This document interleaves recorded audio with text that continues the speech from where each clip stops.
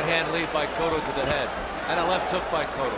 Light punchers, and the reason is he has a tendency to rush in when he thinks he has his man hurt, has a tendency to rush in with his head up.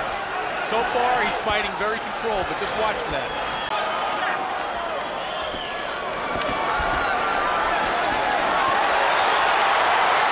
Crowd coming alive as Cotto connected with a couple of left hands. One of them was a left uppercut. And he's giving Abdulaev the full arsenal. Cotto again with the quick hands.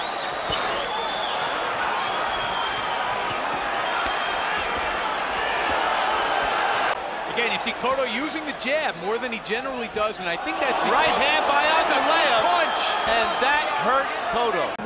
Now here's some of the work that Abdulaev did in that third round. There's the right hand. Because that's the fight I expected to see him fight tonight. Left to the body by Abdulaev. Very effective punch. He's doing some damage. Now here's Cotto firing back late in the round. He missed with the right, working the left hand.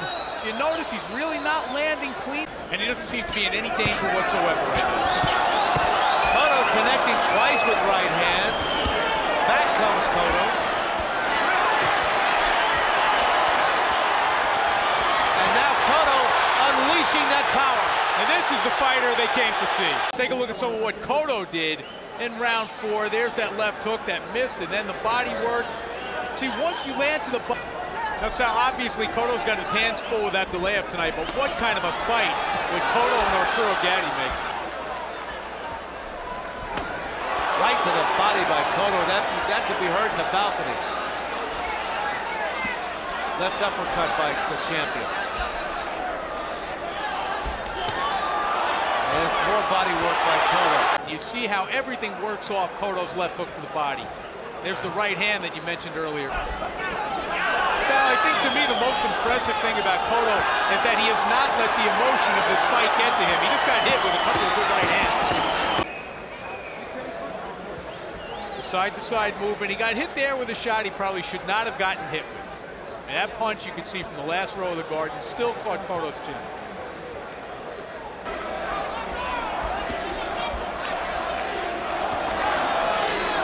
Pardon crowd now starting to chant Cotto's name.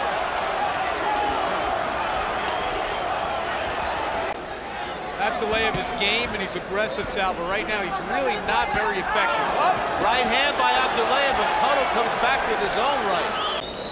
Let's take a look at some of the action in round 7. You see Cotto's punches. Abdulaev's forehead is starting to really get swollen. Yeah.